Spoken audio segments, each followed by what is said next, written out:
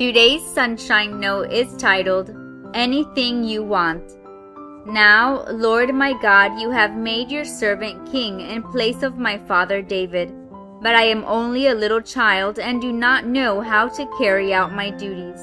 Your servant is here among the people you have chosen, a great people, too numerous to count or number. So give your servant a discerning heart to govern your people and to distinguish between right and wrong. For who is able to govern this great people of yours? 1 Kings chapter 3 verse 7 through 9. Once upon a time, 3 men were walking along a beautiful sandy beach. One of them saw something shiny glimmering in the sand. He bent down to pick it up and saw that it was an old gold lamp. As he started to rub the sand off it, a genie popped out and said, "Thank you for freeing me from this lamp. I will now grant each of you one wish." The first man said, "I would like to be twice as smart as I already am." The genie crossed his arms, nodded, and said, "Your wish has been granted."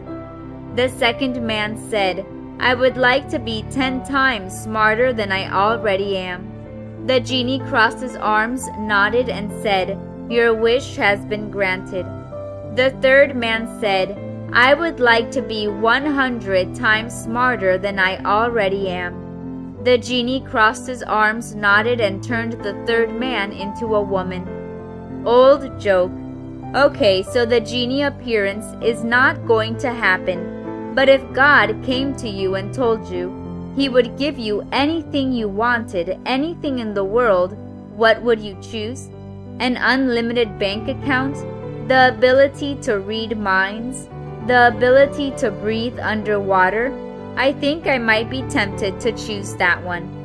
Solomon had this very option, and he chose to ask for wisdom to guide God's people in the right way. This was an indication that Solomon had a good character. He asked for a gift that would bless others and not just himself. What are your desires in life?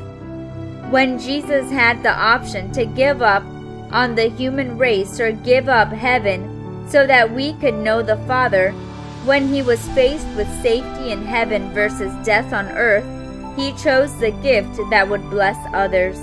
Blessing others with our gifts takes a commitment of self-sacrifice, but it pays off big time. Now, Lord my God, you have made your servant king in place of my father David, but I am only a child and do not know how to carry out my duties.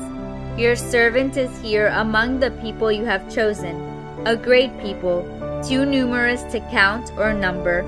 So give your servant a discerning heart to govern your people and to distinguish between right and wrong. For who is able to govern this great people of yours? 1 Kings chapter 3 verse 7 through 9. May God bless you today.